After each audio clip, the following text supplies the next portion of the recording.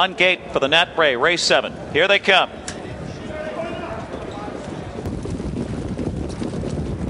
They're off in focus and winning Mister with his speed from the outside. Arch Madness, Sandpail trying to leave out of there as well. Mounts a charge on the outside third as winning Mister gaps inside and picked off was in focused and a few outside towers up. 3 across the track in an epic duel here. On the inside, Arch Madness. Sandpail is getting up. Randy Waples and Sandpail. It's all Canada in the Nat Bray.